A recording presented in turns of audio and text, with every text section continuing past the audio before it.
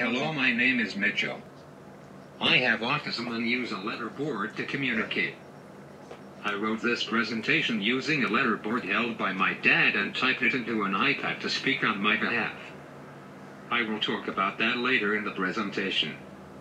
I want to start by talking about presumed competence. Presuming competence means to assume an autistic person has the capacity to think, learn, and understand, even if you don't see any tangible evidence that such is the case. It's assuming they are not inherently incapable, they just need the right supports and systems to help them succeed. Presuming competence is about giving someone a chance, and helping them take that chance in any way you can. It is not wishful thinking. We've wrongly linked an inability to speak with an inability to think. A 2016 study of 1,470 children, the largest study to date on the subject matter, discovered that nearly half of individuals with minimally verbal autism had high nonverbal intelligence. I have non-speaking autism and have struggled all my life to get a voice. At the beginning, teachers assumed I was developmentally delayed and treated me like a baby. They didn't give me age-appropriate work to challenge me to do my best. They had me do too many easy subjects. They told me terrible things about how stupid I was and that I can't do anything. I feel that intellectual handicaps with autism are overdiagnosed because we can't speak. If you couldn't speak, would you want to be talked to like a toddler? It is really degrading and hurtful to me. Even before I had communication, I tried to learn. I taught myself how to read and do math. I am always doing something with my mind. Many years ago, my mom found rapid prompting method, or RPM. It totally changed my life. RPM was created by Soma Mukhopadhyay. She defines RPM as a method to empower the learner, a means to express learning, reasoning, understanding, and thoughts by identifying the open learning channels and the instant of learning. It is a way of communicating and learning. It has given me a voice beyond what I could have imagined. People have tried to make me communicate in different ways before, but I couldn't stand the limitations. Why do you think that letterboard is so important for nonverbal people to learn?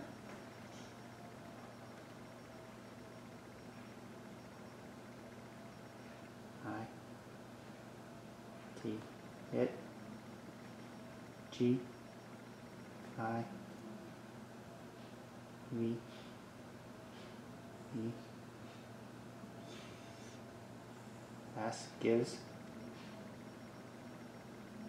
T H E N them A V O I C E voice T O 2 C O M M U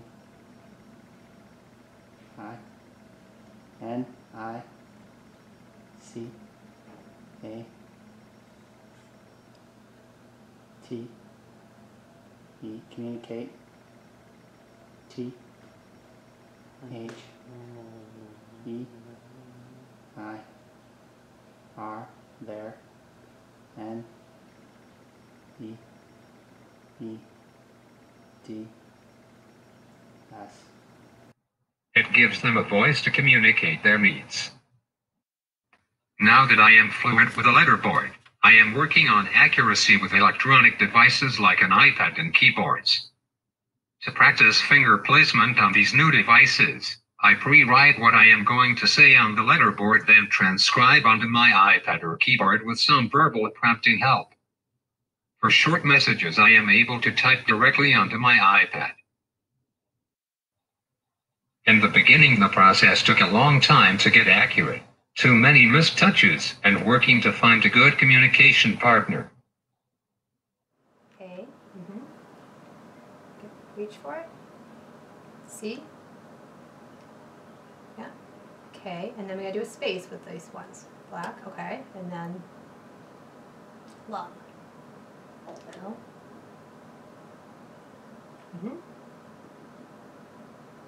And reach down. Good.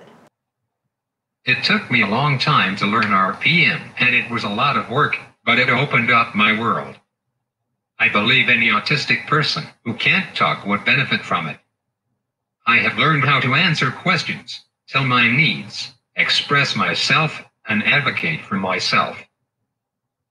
Go ahead and write that. So, presuming. P. We got 2 P's, so take one off. Okay. R. E. P-R-E. S. P-R-E-S. U. M. Good.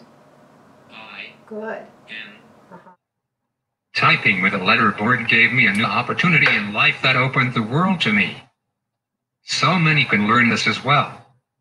It does take a lot of time for the student to learn how to use the letterboard, and for their communication partners to pair with the student. P. E. Good. C-O-M-P-E. Keep, reach down. T. E. C-O-M-P-E-T. E. Good. N. Good. C. And E. Space. Competence. Presuming competence. Okay. What else do you want to tell teachers? M. A. K. E. Make. S. U. R. E. Make sure. T.